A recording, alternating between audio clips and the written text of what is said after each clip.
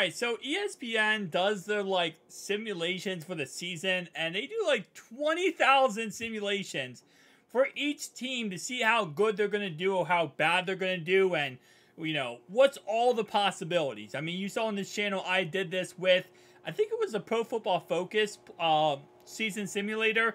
I did it 100 times, and it was wacky. They did it 20,000 times. And Coach's reaction right here says it all.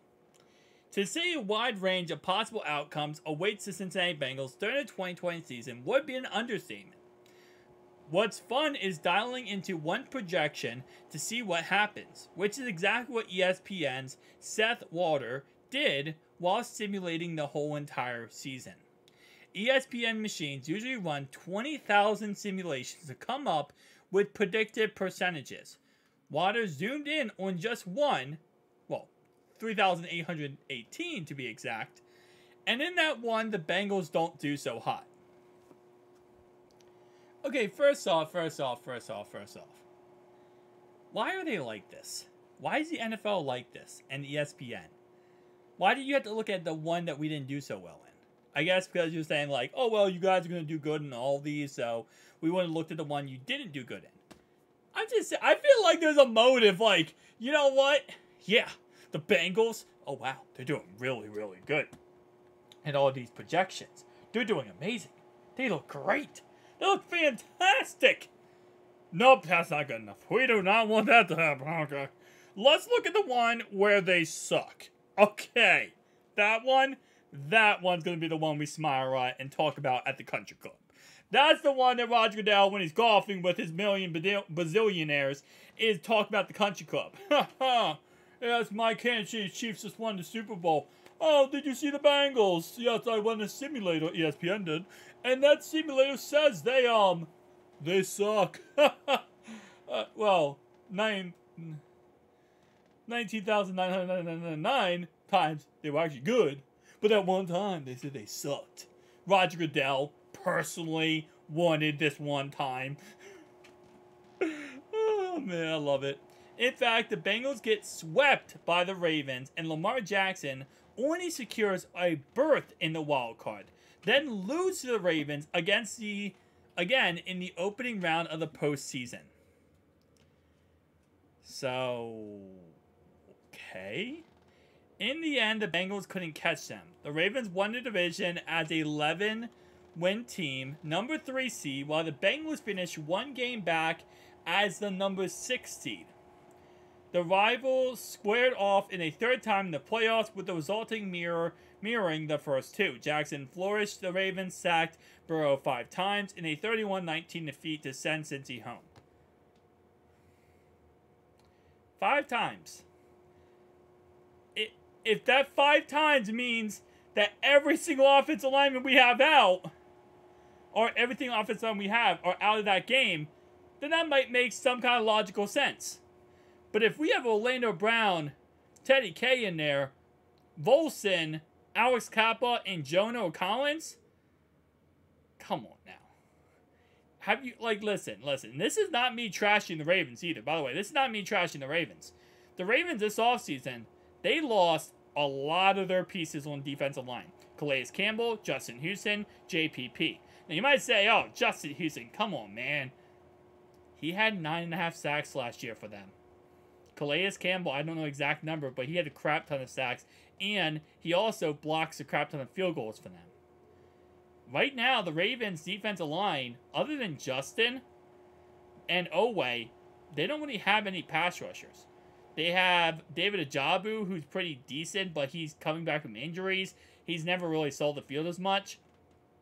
Then you got Javion Clowney, who's like 33 years old. But I don't think they're going to be able to get after us, in all honesty. I think the real problem will be Lamar Jackson running around and, you know, the weapons they have. But I will say overall-wise, only in a projected world would scenarios like this ever happen. For what it's worth, those Ravens go on to lose the Super Bowl against the Eagles. Oh my gosh. And hey, this isn't saying a simulation is an impossibility. Bengals fans know all too well the Ravens are very good, especially when the quarterback is healthy. That's the problem, though.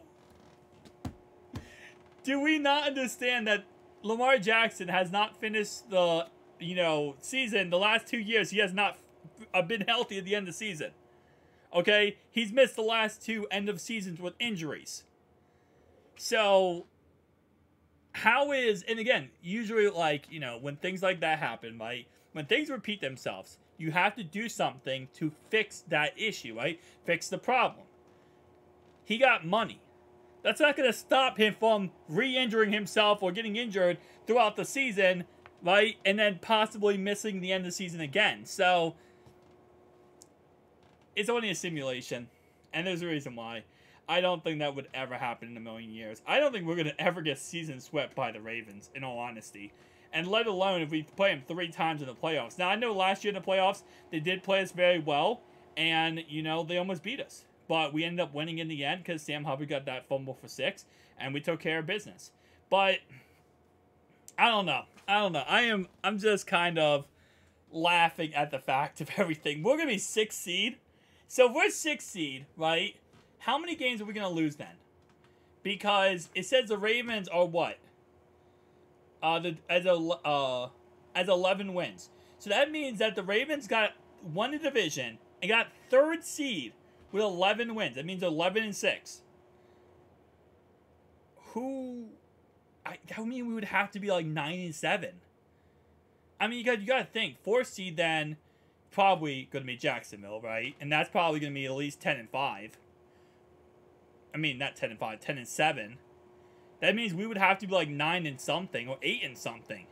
But then also, you're saying that the Steelers and the Browns are going to be way worse than that? What's the parameters of this simulation? Did Roger Goodell just say, oh, hey, we want the Bengals to lose? Just put that in the simulation. Like, that's the rules. One simulation has to be the Bengals suck. Like, that's crazy, man. 9-win season, pretty much. 9-8. And we get 6th seed in the playoffs, and then we lose in the first round to the Ravens. When I don't think Lamar Jackson is going to be healthy enough to play that first round for the Ravens. So, that means we're going to lose to Tyler Huntley this time, and listen, last year we didn't have an offensive line in the playoffs. This year we have an offensive line in the playoffs. So, I hate to tell you that, but things aren't going to repeat itself. Last year, we lost Cheeto at the end of the season.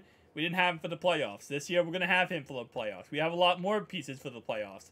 So, ESPN, you can keep that simulator, keep those simulations, send them to Roger Goodell, have him have a beautiful, beautiful dream of, fairy tales and rainbows of what could be the Bengals not going to the Super Bowl. But guess what? Not going to change a damn thing. Who dey out.